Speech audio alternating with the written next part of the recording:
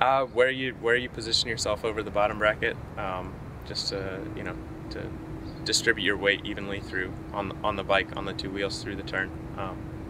You gotta have some good brakes. Get some. Yep. Yeah, just a good intuition for that sort of thing.